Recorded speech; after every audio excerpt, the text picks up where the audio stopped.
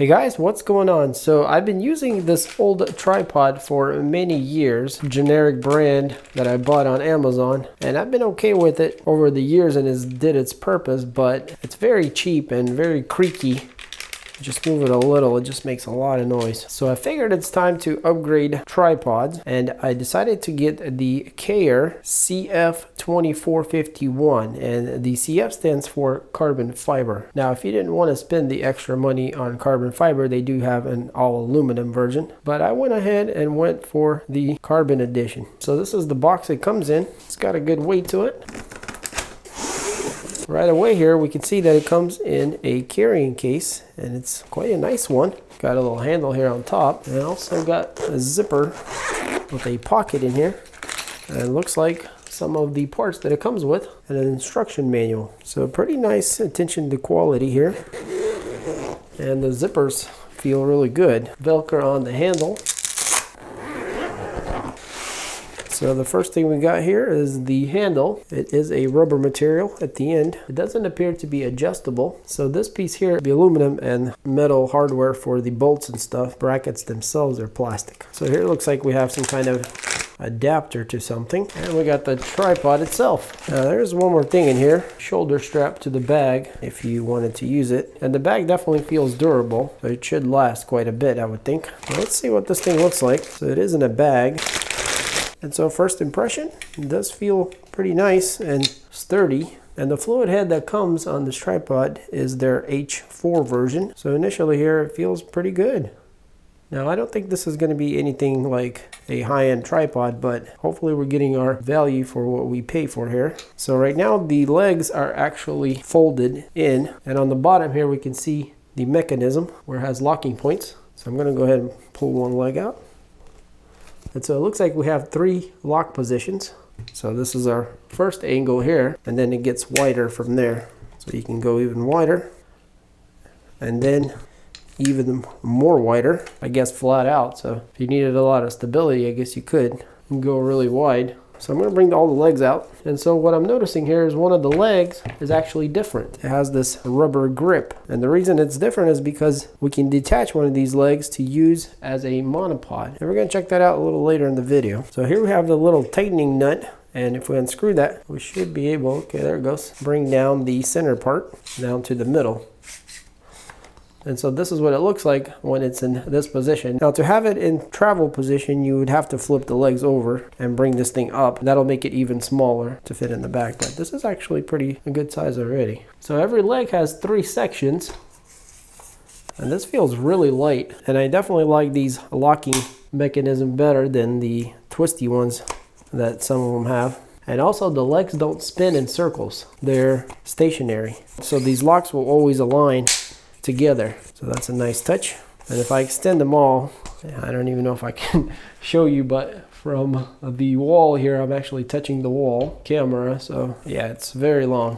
So these latches are a little hard to release, but they have a confidence to them for sure. Once it's locked, it's locked. And I think they'll wear in a bit after a little bit of use.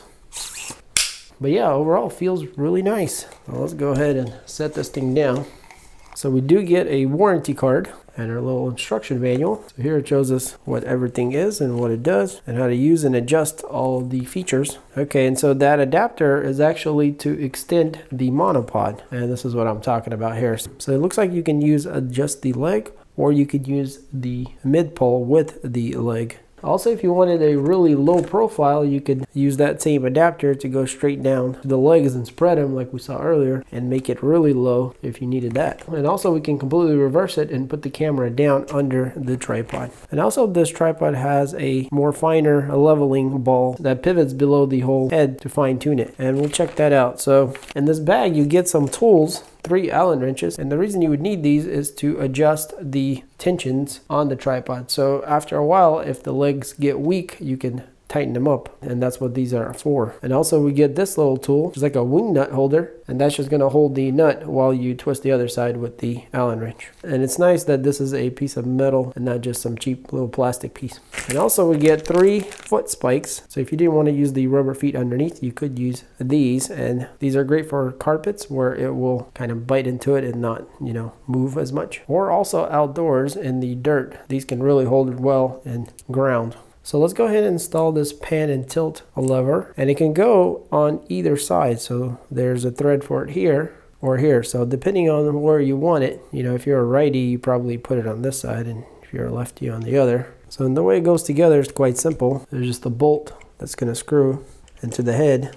That's how we're going to tighten it. So depending on where you want it, you can loosen it, turn it, and then lock it in. So if you want it to be really low, you can put it low, but if you want it to be higher, you can bring it up and lock it there. And also when it's loose, you can, you know, move it how you want it. So I'm just gonna put mine like this and lock it in. So on the top we have a detachable plate. To loosen it, there's a little lever here that we just unscrew, and that will cut it loose. And it does stay locked in there, so it's not gonna fly out. To release the lock, we're just gonna push this button here. It's gonna come out the back.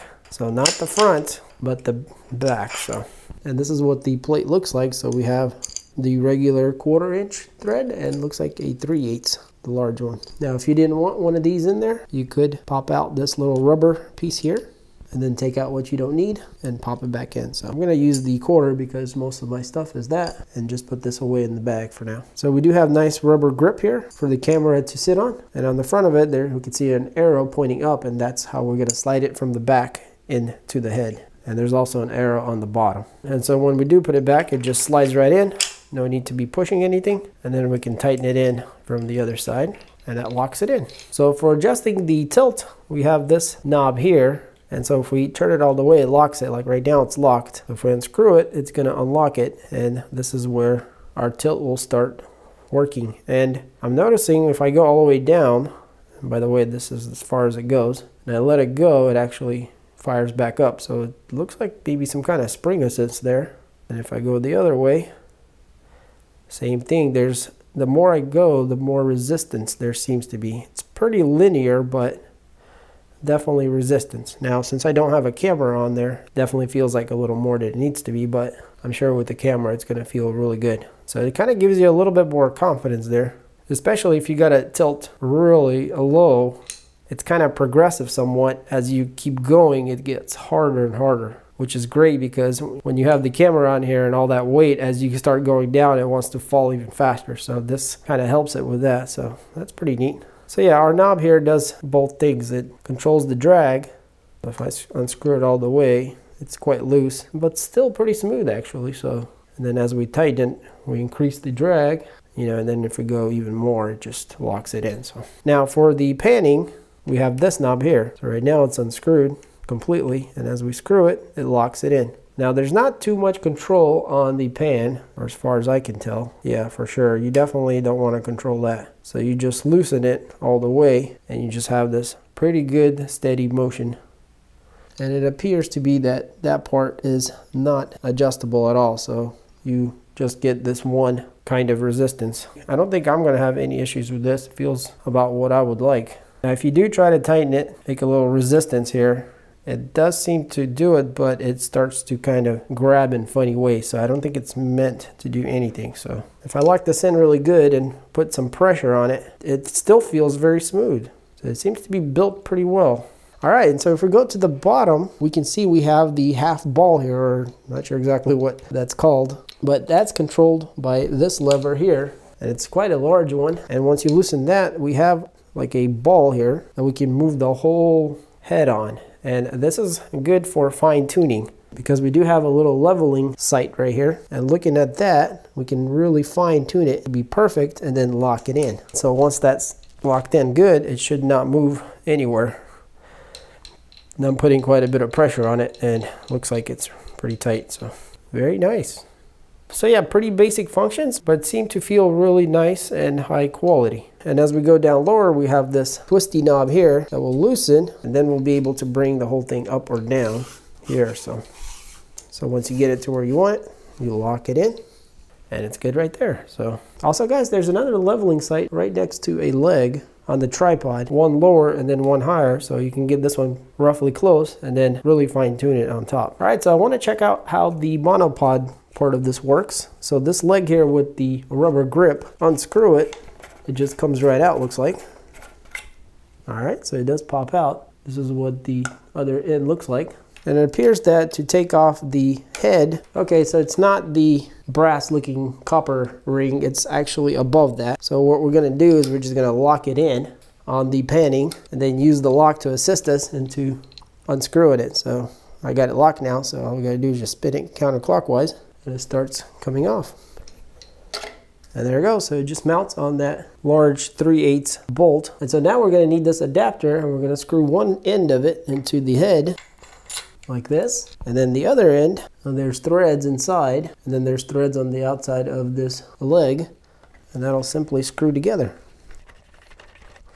And just like that. And now we have a monopod. And obviously we can adjust it to be longer or shorter depending on what we need. So, and obviously you can use your head like you would normally, and you do have this nice grip to hold it as you move it around. So now I don't see myself using a monopod, but you know, there's some people out there that have a use for this. Also, you know, if you're on the go, it's definitely, you know, much easier to bring a little monopod compared to a whole tripod. And not only that, go to the bottom here, we can unscrew this rubber foot, and also we have the same 3/8 threads here that you can pair it with some nice legs that will hold the pod down, kind of like these right here. So if I spread them, you guys can see that I can use this as the stand for the monopod. So now we can just screw it to the bottom of it. And now we have a really nice monopod with some stability, and you don't really need all your 3 legs to do some tripod work. Now, obviously it's not as stable like this, and it's, you know, easily could wobble around unless you know, really hold it still. And not only that, you won't be able to adjust this very well on uneven ground. So, but it's just a few ideas of what you could do with this tripod and the monopod option.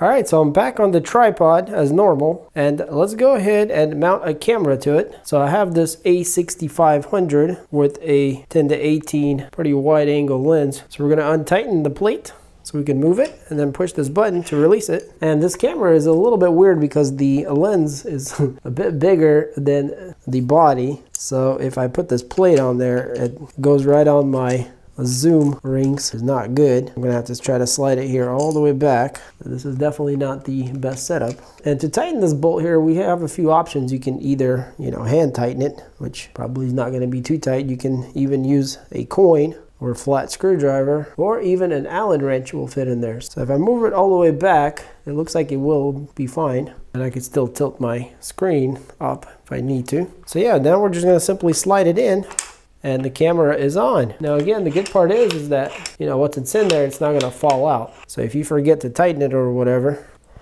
you know, you're not gonna lose the camera and damage it. So now what you want to do, if you want to have the smoothest tilting, is you want to try to position the camera where it's leveled out in weight. So it looks like this one is going to have to go all the way back, and that'll be the best position for it. So I'm going to lock it right here, and that's it. And we are locked in. So that feels pretty good right there. And this is what it looks like. Very nice and smooth. All right guys, I think we've talked enough, but I do want to mention a few more things that are quite important about the tripod, which the first one here is we do have a 3/8 thread here that we can mount something to. So if you want to mount some external device here, you can, and it is only on one side. So the tripod can handle up to 13 pounds that you can put on it, and it weighs a total of 5.2 pounds, and the carbon fiber helps it with the weight. So the total height is 67 inches that it can go up, and when folded to its optimal position is only 25.6 inches. And also you can take this whole head and flip it over and go underneath the tripod. It is able to do that too. So before I cut to the B-roll of me filming on the tripod so you guys can see what that looks like and some more detailed close-up shots, I'm going to go ahead and close out this video and say thank you for watching. And if you're interested in this thing, I'm going to have some links for it in the description, so check it out. And if you enjoy content like this, I do a lot of interesting things on this channel, so stay tuned. All right, well, enjoy the rest of this video.